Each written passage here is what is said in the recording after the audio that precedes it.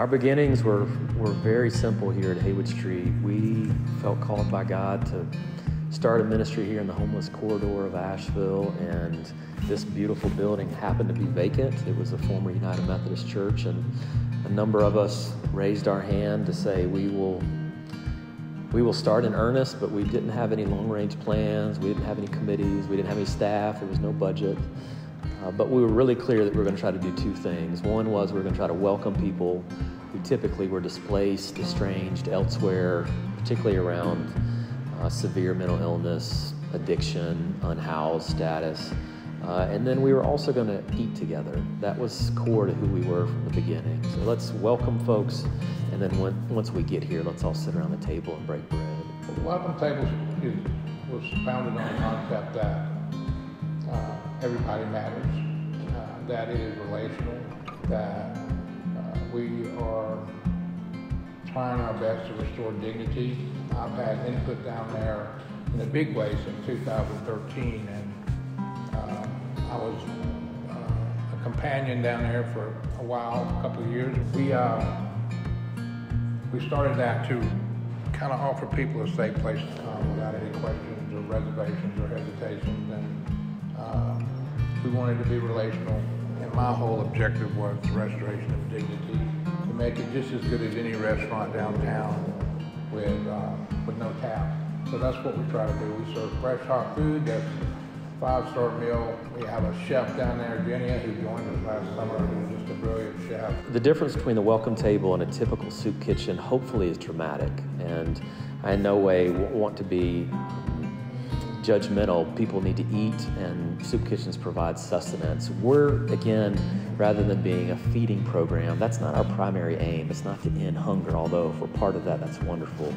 It's instead to be sacramental, and it's also to communicate something about people's sacred worth. And the Welcome Table tries to convince people that they are not what the world calls them. Not the labels, not the stereotypes, not the disabilities. And we try to do that in a number of different ways.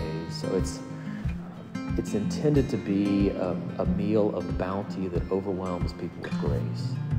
So you're going to eat off a homemade piece of pottery. There's going to be glass stemware, linen napkin, real silverware, tablecloth, fresh flowers, a napkin, a waitstaff, homemade meal, best ingredients, a waitstaff, and you can eat all you want. Whereas typically in a soup kitchen, it's going to be, you're eating on food you and I threw away. There's usually a clock on you, so you've only got a few minutes to eat. And there's often a distinct separation between us and them. So the housed volunteers are typically in the kitchen with an apron on, the unhoused folks are at the table. And we want in every way to blur the have and have-nots, the us and them, and instead create a family meal where it's just the holy we rather than us and them. We are scripture-based. This is not secular. So we try to look and gaze through the eyes of Christ and say, his command was to feed my people. His command was to take care of each other, love each other. So we tear down that stigma because we do not have a qualifier. So most places have a qualifier before you can eat free food. Most places have a qualifier before you can get anything free, but we do not have any qualifiers. You just simply come here and we try to make it as neutral as possible so that everybody is the same for the time that they're here. I've been all over the country traveling this year, and over the last 13 years of being homeless, I have experienced a lot of different nonprofit organizations and stuff, and I always tended to find a little bit of hypocriticism in it, and it was really hard for me. So when I found Haywood Street, it was I don't know, I felt so at home here when I got here and blessed to be here, because everybody that works here and the people that come here all come from their heart, and it's like this place of like where their ego gets pushed aside and they come at it from heart. And I just believe that if you do that, you can't go wrong, and that this is like, it's a beautiful, beautiful thing that happens here, man. I've been asked a lot over the years about what resonates the most with me and why I keep coming back, I guess. There's lots of different answers to that, but one that I always go back to is that it's the kind of place where you can, it's the kind of place where you can just be your authentic self.